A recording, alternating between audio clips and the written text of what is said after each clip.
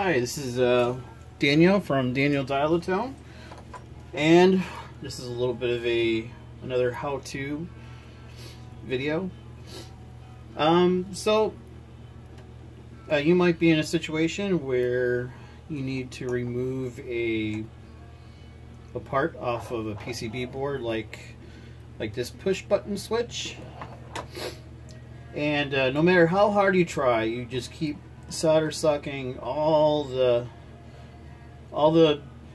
solder around all these pins, and it still won't come out.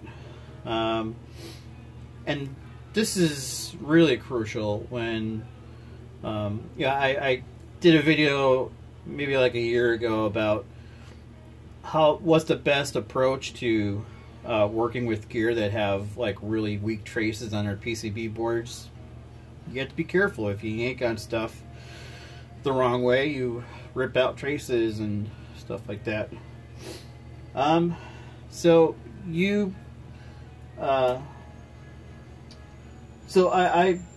have a little trick that I use.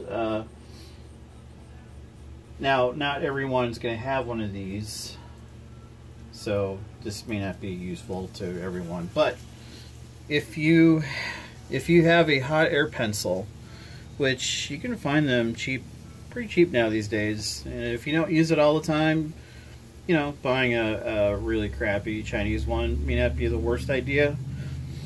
But if it is something you're going to use often, then you want to buy a nice one, because it'll be from a company that still sells the parts for them. And that's the thing with buying cheap tools from China, is if it breaks, you know, you go back to that company that sometimes that company doesn't even exist anymore. Some of these companies have a real short lifespan, and you know, can't find the parts for. Anyway, so what you can do, I got this running around 330 Celsius. Just enough to melt the solder. You have to be careful. Some of these boards will actually start to char at certain temperatures, so it's a little bit at your own risk type of thing. But I don't mind charring the PCB board, actually, if it means that the traces are going to be okay. So I got my forceps. I love forceps. You know, using them for different things. They're real handy. So what I'm going to do now, I'll actually crank up the air. So there's two controls on these air pencils. There's the amount of air that's coming out at once and the temperature. So you just kind of run it back and forth.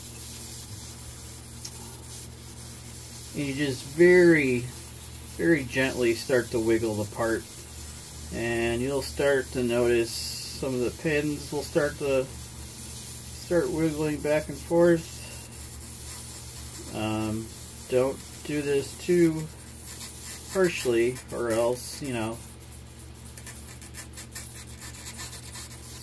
There we go. Ta-da! Yeah, that's a really good way of getting these out. Yeah. Okay, that's it.